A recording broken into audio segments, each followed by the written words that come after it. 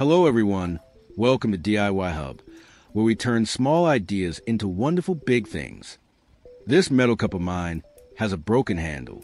Maybe we'll throw it away and buy another cup, but I just had a clever idea. First, I'm starting with a standard spark plug. This will be the core component of our new tool. Next, I take a section of red electrical wire.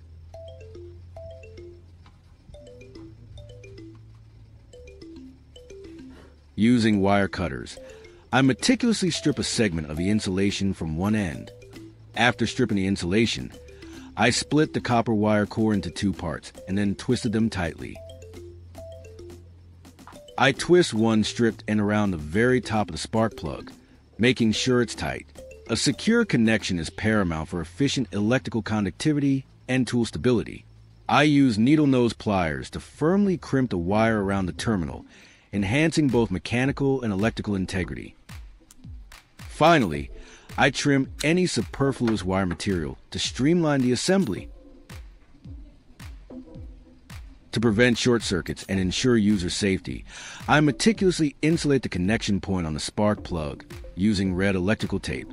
The wrapping technique ensures complete coverage and adherence, reinforcing the assembly. I cut the tape precisely to maintain a neat and functional profile. This insulation is a critical safety measure, preventing accidental contact with live electrical components during operation. Next, I'm grabbing a terminal block. I remove an individual brass terminal from a terminal block by unscrewing their retaining screws using a screwdriver.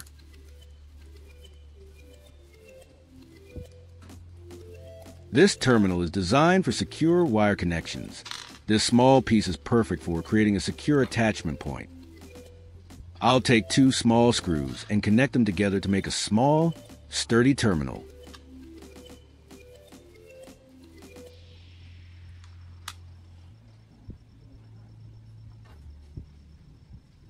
I'm going to carefully attach the small brass terminal to the very top of the spark plug, ensuring a tight connection so that current can flow effectively. This will be the main point where our heating element connects. Now for the handle, I'm using a simple wooden dowel. I mark the center on one end with a marker. This helps guide my drill bit. With the dowel secured in a vise, I utilize a power drill with an appropriate drill bit to bore a primary hole into the wooden dowel. Consistent pressure and speed are maintained to ensure a straight and clean bore.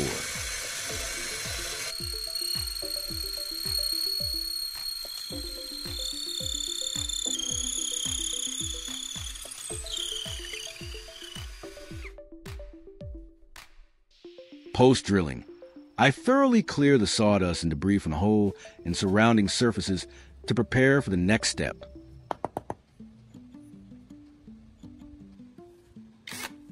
I'm now switching to a step drill bit to widen the opening and create a slight chamfer at the top of the hole.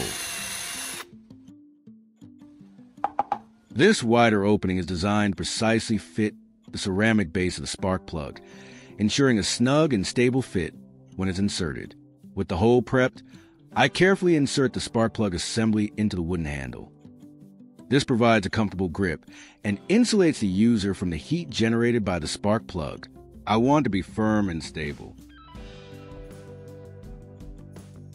To permanently secure it, I'm applying a few drops of super glue around the base where the spark plug meets the wood. This adhesive cures rapidly, forming a solid bond that prevents rotation or dislodgement during operation. For an extra strong bond and to fill any small gaps, I sprinkle baking soda over the super glue and then add more glue.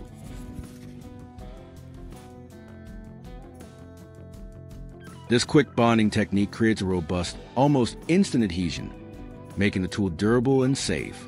I repeated the process of adding glue and baking soda until the spark plug was completely secure. Leave a comment and let me know which country you are watching from.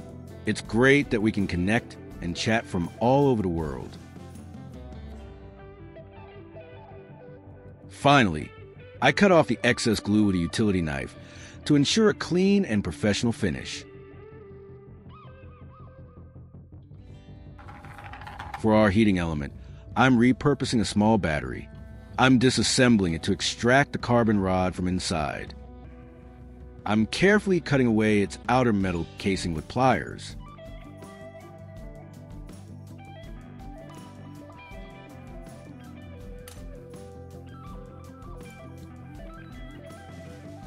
After completely removing the shell, I will use a box cutter to cleanly remove the plastic layer on the battery. Then, I remove the metal positive terminal cap from the top of the battery, then pliers to gently pull out the carbon rod. This carbon rod is crucial because it has excellent electrical conductivity and can generate significant heat. To ensure maximum efficiency and conductivity for our tip, I'll clean the exposed top of the carbon rod thoroughly with paper.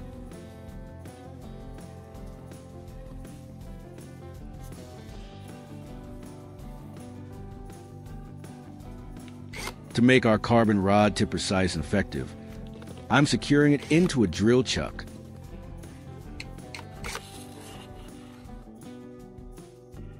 Then, using sandpaper press against the spinning tip, I'm refining it. This sharp point will help concentrate the heat, making our soldering more precise.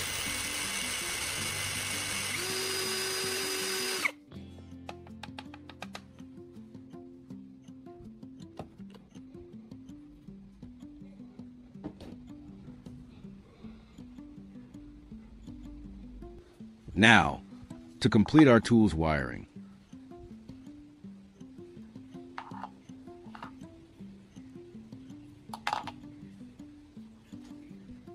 A section of red electrical wire is meticulously stripped of its insulation and then twisted to form a secure connection point.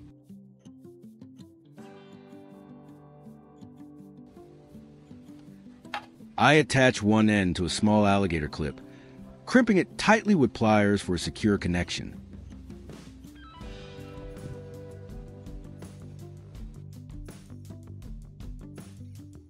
If you find this video interesting, don't forget to like, subscribe, and turn on the notification bell so you don't miss any interesting ideas coming soon.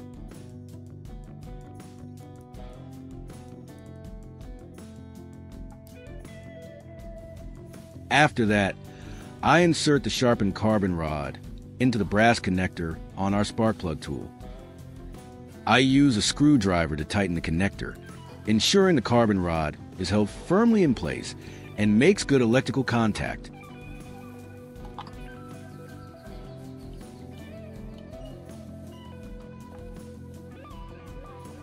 To supply power to our device, I prepare a dedicated power cable.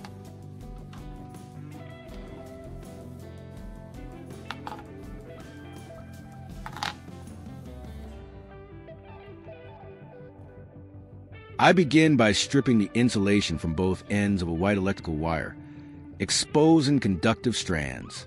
These strands are then meticulously twisted and folded back to create robust connection points.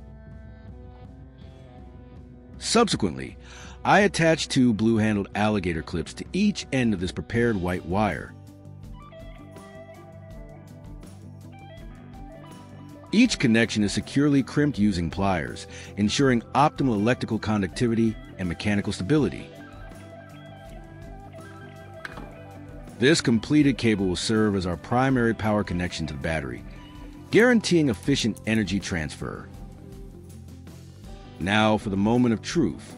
I have my 12-volt battery set up, ready to power our homemade soldering iron. I connect one of the blue-handled alligator clips from our prepared white cable to the negative terminal of the battery. The red alligator clip, connected to our spark plug tool, is then securely attached to the positive terminal of the battery.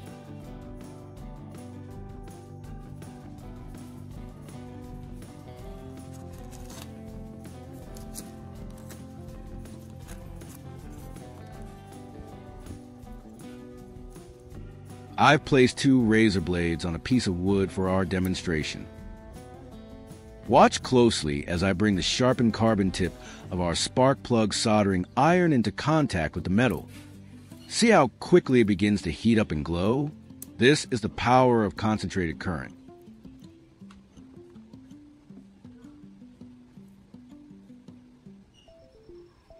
The heat generated is intense enough to melt the razor blade almost instantly, showcasing the effectiveness of this simple DIY tool for high-heat tasks. Imagine the possibilities for small metalwork or repairs. I use scissors to cut off a small piece of razor blade. This razor blade will be the solder for my next project.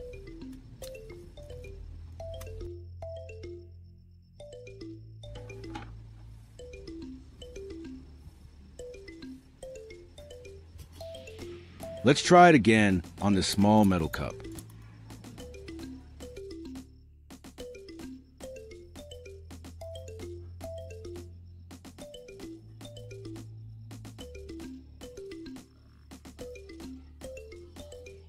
As the carbon rod touches the metal, you can see the immediate reaction.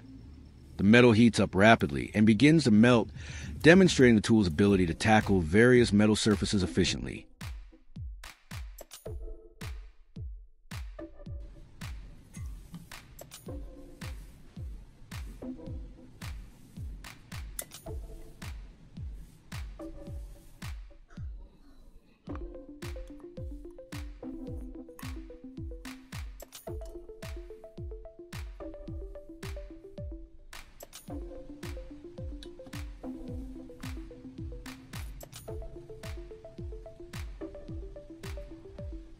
See how the concentrated heat from our tool begins to melt the metal, allowing me to carefully create a hole.